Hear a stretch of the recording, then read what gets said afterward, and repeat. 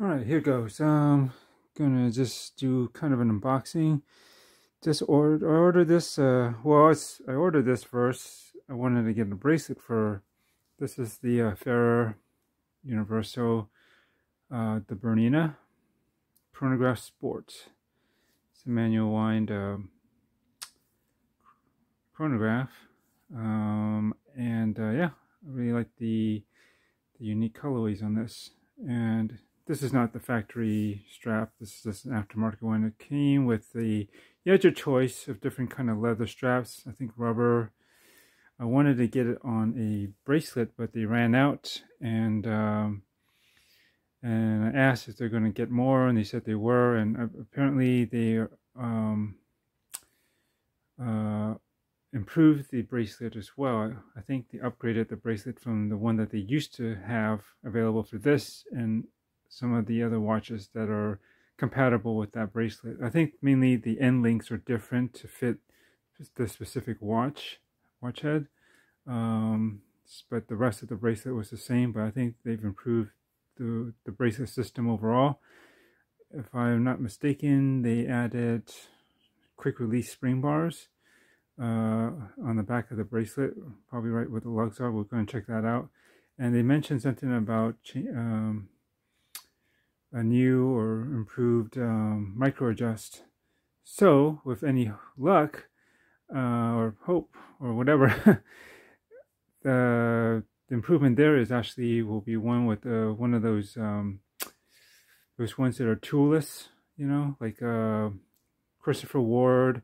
They've had it for some time. Zelos basically kind of copied, the Christopher Ward clasp, where you adjust the. This is not bracelet, but there's the clasp, and one side of it, there's on the inside there's like a button or switch that you can pull, and then you can pull the bracelet in and out.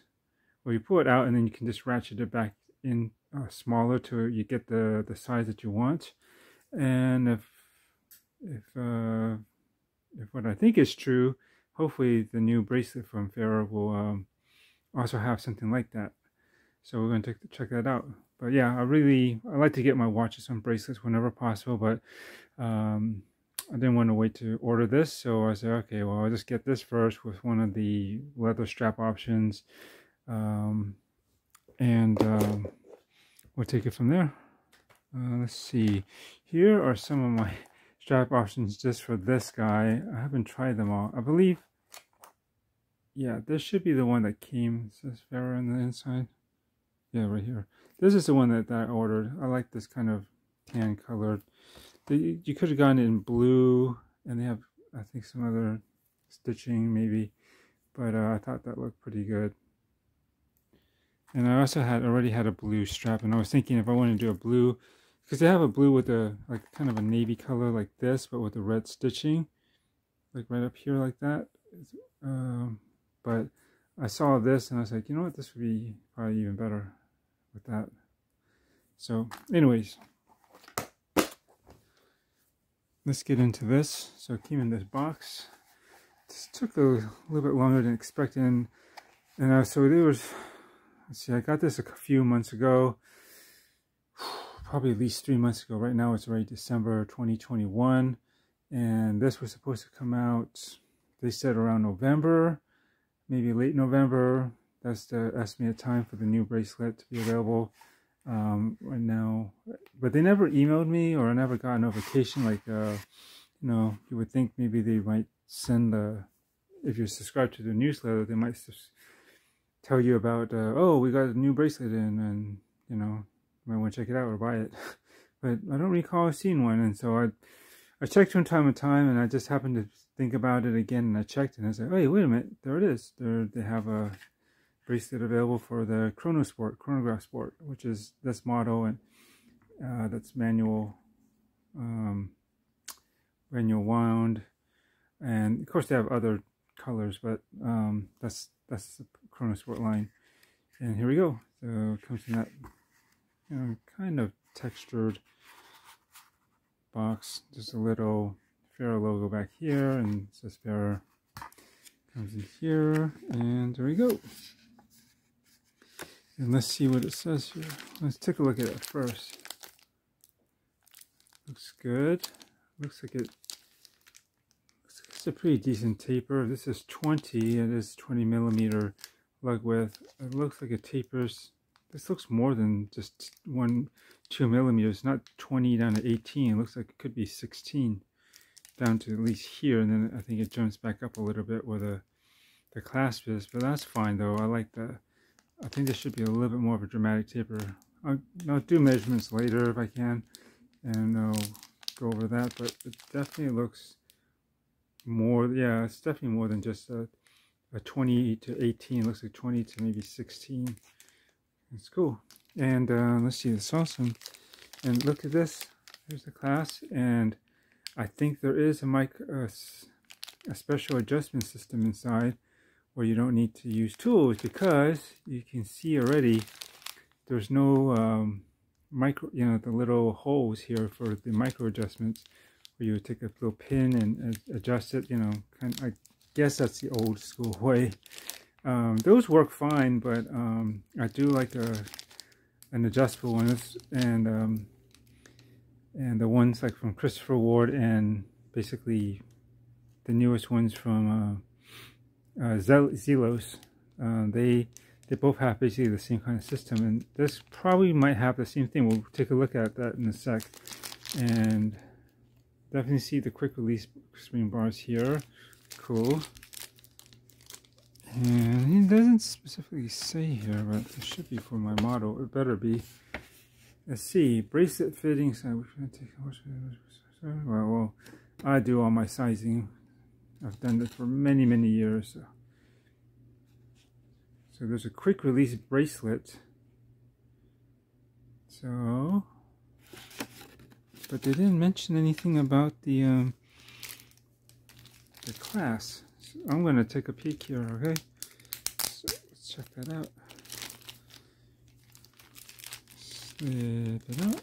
Oops, stuck on the tape. And what do we have here? Let's have a better look. I haven't seen the original clasp, so I'm not sure how this looks in comparison to that. But it looks like a pretty good size, and I like. It's definitely custom. Like, this isn't just off the shelf like ones that you might have seen many micro brands perhaps used before. Like if it was adjustables, a lot of times they have that one where there's this back end piece that you push here, and I think basically it slides a piece out, and you can see the mechanism. I don't really like that system. I know Helston uses that. For me, I thought what's that, strap code. Yeah, they have different clasps for the buckle, for the bracelets, but they have some that have that system too, and that's the first time I saw that. And it works, but it's kind of, I don't like how it opens up and you see like the inside, and you have like this thin piece of metal, and the edges where it opens up is rather sharp too, and basically it looks kind of ugly. And I would pretty much never use that unless I really had to. So anyways, let's see how it looks like on the inside. Flip, lock, and let's see what we have here. Well, it's not a well, let's see see how this works. Hope it's not just a dive extension, where it just flips open and it's like, oh, an instant 2 millimeters, or no, instant probably like 5 or 8 millimeters. I don't know. It's usually a pretty big jump if it's just going to be like that. But yeah, it kind of looks like that. That's what it is, unfortunately. So it's basically a dive extension, and you'll get this extra. What is this amount here? I'm not even sure. That's got to be at least almost 2 centimeters, maybe 15. So, but the adjustment, how the heck are you supposed to?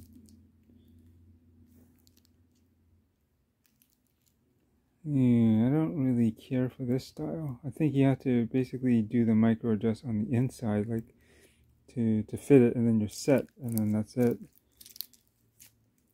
Not my favorite style. It's like, it seems like a pain in the butt.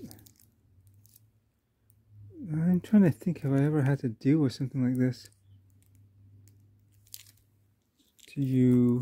Well, no, I think this thing in the middle basically locks in these side pieces, because there's like a divot in here that fits inside there. Yeah, see right there, you can see like this little slot. So, and then this piece right in there fits right in there. And there's one on each side. That's how it holds that in, and then I think this flexes to allow that to happen. But how the heck are you supposed to adjust the micro adjust here, since it's on the inside? Does it explain?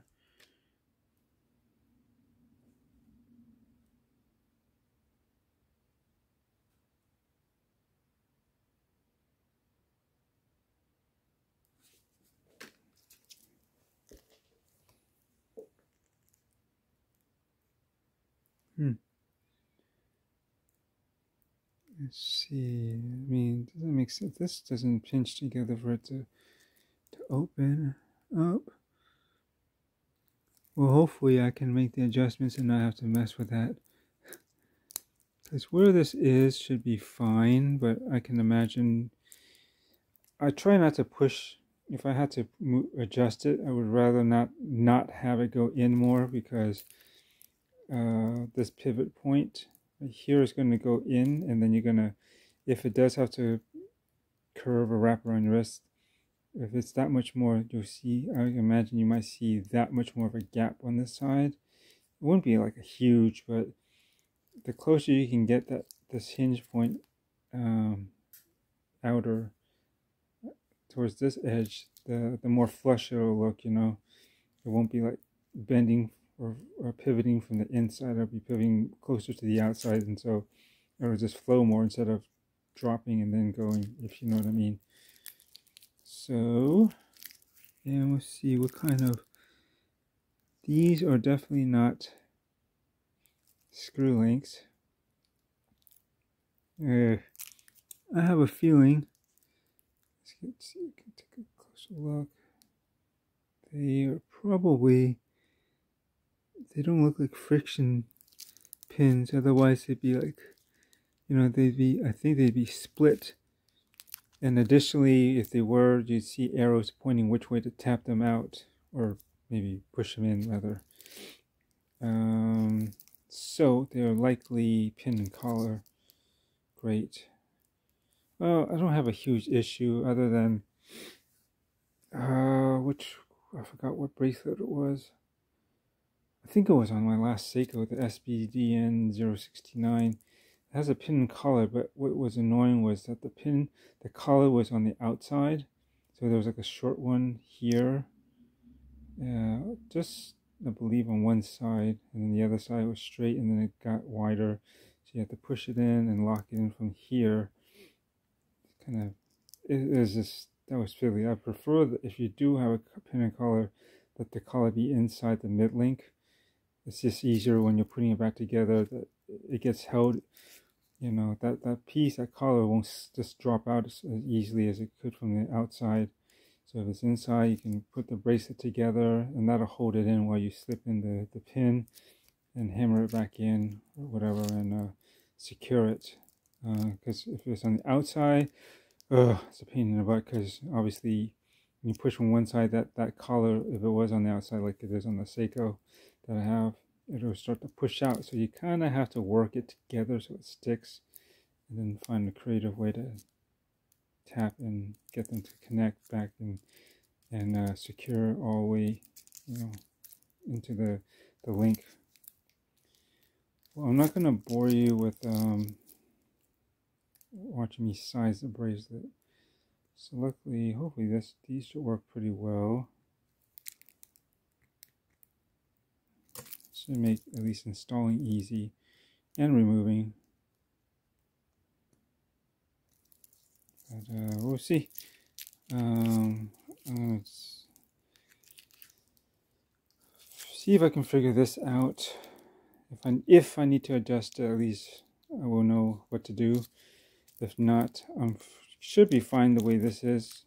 Like kind of its movement right here. But I'm gonna have to size the bracelet. So I guess let me come back and I will show you what it looks like when it's all sized and put onto the watch. But this should look pretty tight once it's on there. All right. Okay, let's finish this up. So I got all the I got the bracelet sized to fit my wrist. I think it should work.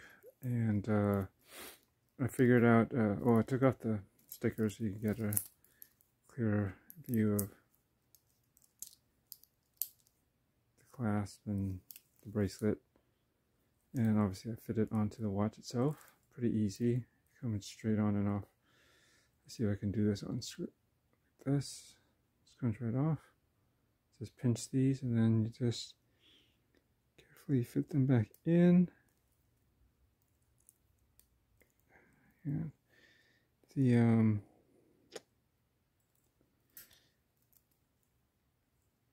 the spring bar, the holes on the I guess in the lugs are pretty close to the edge. It's kind of hard to do it from this angle. And see if I can do it from this side. So you pinch them in, and then that's going to be hard too. How the heck did I do this? Here, you know what? I might need to open this up.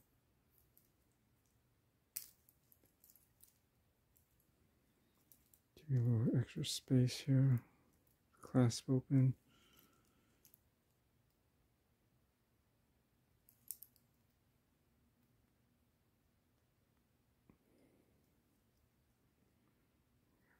Make sure they're pretty centered in there so that that one end is like that sticking out, or the other side, because I can keep you from pushing it in straight. And it's a pretty tight fit too. So just fit this in and let go, and give it a tug. Just going to check to make sure that they're actually seated in there. Okay, that's it. Goes in pretty easily, you see, and easy to take out. And it's about as much as it would drop, because the spring bar, those little levers or switches, whatever you call them, fit right between there, so they can't get them compressed. But that's a pretty decent drop. So you get, and this is how wide it goes. And what else was there? Oh yeah, and I figured out how to size this thing. So you can't see it here. You know, the micro adjust on the inside here. So there's like 3 positions. You can see this is in the middle. That was where it was set to. And when I was sizing it, I tried pushing it out to the outer one, but that didn't seem to really be the right. So anyways, after trying on different combinations of number of links and trying to fine tune it with this, I just left it in the middle. It seems to work fine. And if you wanted to adjust it, it's actually it's a set of spring bars, but you have to flip it over this side. Then you can reveal the spring bars in there. You see that?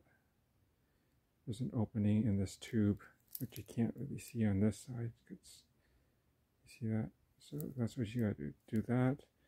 Because spring bar tools, I would recommend getting like spring bar tweezers, because it's going to be hard to get in there and wiggle one out and then the other. If you can get both of them out at the same time, you squeeze the tweezers so they both sides compressed, and you can slide it in or out a little bit at least, and then release and just wiggle a bit just to make sure it's seated in the micro holes that you wanted to get it in.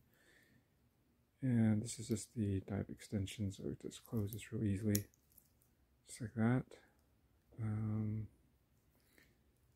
What else is there? That's pretty much it. So you can see this, how this fits on my 7-inch, well, it's just under 7-inch wrist.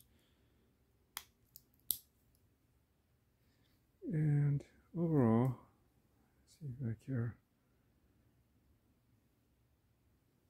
I think it looks pretty good.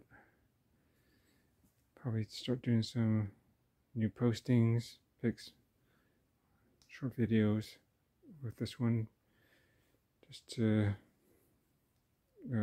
show it off, I guess, on the bracelet.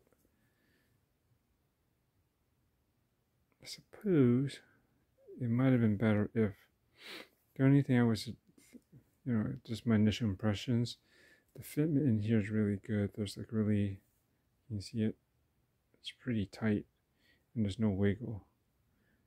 I can't really, there really isn't. It's a really tight fit, so you're going to want spring bar. Well, actually, you don't need spring bar tweezers because you got the quick release, which is good because you can compress both sides and slip it in and out straight, because that's basically all you can do to get that in there. You can't really, there's no wiggle room to, get it out like that.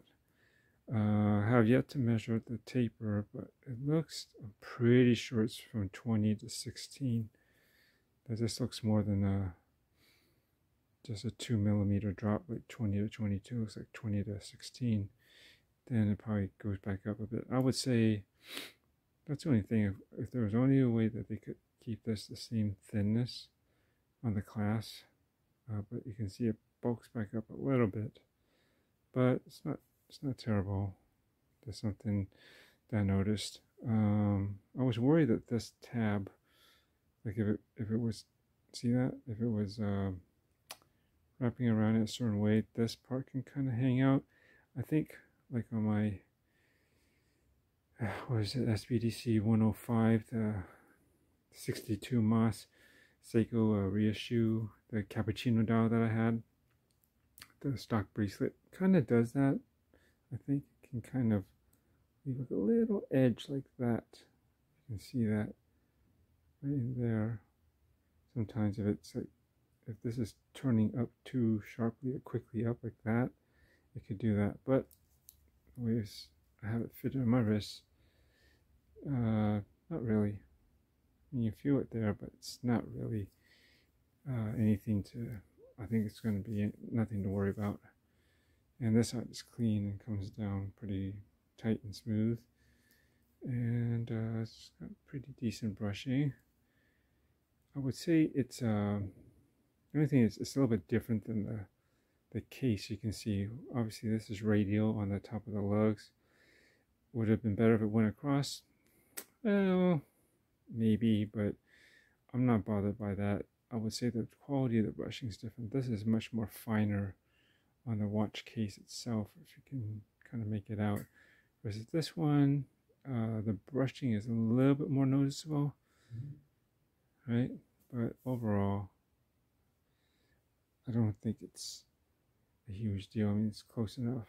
And I'm glad to get this one, have a bracelet option to wear from time to time.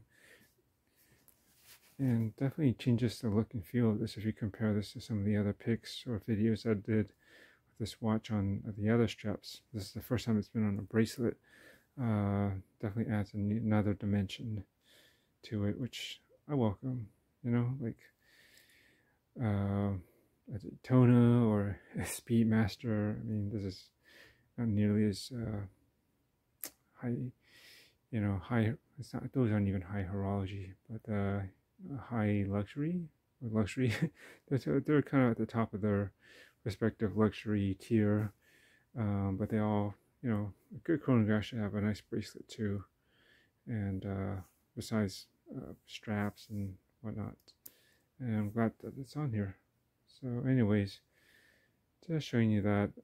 Oh, the lastly, in case you're wondering, if you're planning to get something like this, if you have this model or something along the Chronosport line, one of the other color variants, or because this bracelet does have different end links to fit other Faro watches, the rest of this from the lug end link down should be all the same. So in case you're wondering how to change this, they are pin and collar system. I'll show you here. See, here's the collar right there, that shorter piece, and this, here's the, I guess, the long pin that runs through it. So basically, luckily this collar is actually in the middle link, center link, as it should be, unlike, again, that Seiko that I had, it has a short collar at one end on the outer, which is a real pain in the butt because nothing holds that in, and it's really fiddly. It's that one's even definitely more of a pain in the ass to size, but this one was, these kind of pin and collar systems actually not that bad. Just make sure when you do it, if you have a good set of you know, pins, like, how do I call them, that you use to hammer out, something like this. Be sure this diameter, this thick or thinness of it is enough so that, because as you're hammering it out, if the thing is, this head is a little bit too wide, once you're hammering, trying to hammer that pin through, if you can imagine, as you're going down, and then when you get towards where the collar is going to be in there, if it's too wide, you're going to start hitting the collar, and you're not going to go anywhere, or you can do worse things, such as if this piece is too wide and like it matches almost the same diameter as the collar, you could be hitting that from the inside, and then that collar will be knocking against probably the other link on the opposite end, and it may actually separate it right about there, because if you can imagine, you start hammering it, hammering the collar hammers out, or at least a little bit, starts to this link piece, so you may get a gap here. So you gotta watch out for that. You want to make sure this is skinny enough to fit within that. See that hole, right? The diameter or the hole of the of this collar, so it can run through and push the pin all the way through to the other side and knock it out. Or conversely, if this thing is too fat and you still try, you know, you get the pin down, and again, if you hit the collar area, and if you really force it, and maybe, I don't know, somehow I can imagine you force it in such a way where it does get into the pin, but it's so fat and tight, it's all jammed up, if you can imagine that. So yeah, just think about that. If you have a good set, get the thinnest one that you can get here, so that you make sure you clear that collar and get that pin all the way through, and it'll all drop off. Yep, that's just a little note in case you haven't worked with these before. If you've had trouble, that could be one reason why you might have trouble, if this diameter is a little bit too thick and you get blocked by hitting the collar, because it's the same diameter, or very close to the same diameter as the collar, and you can't pass through that hole that's in it. So with that said, I guess that's it. So it's gone longer than I wanted, but hope it was at least somewhat informative. So stay tuned. I'm gonna probably share more of this watch in the coming days, likely, and if I don't, I'll revisit it and I'll share it then, but we'll see. I'm sure it'll be around for a good while. Thanks for watching. Thanks.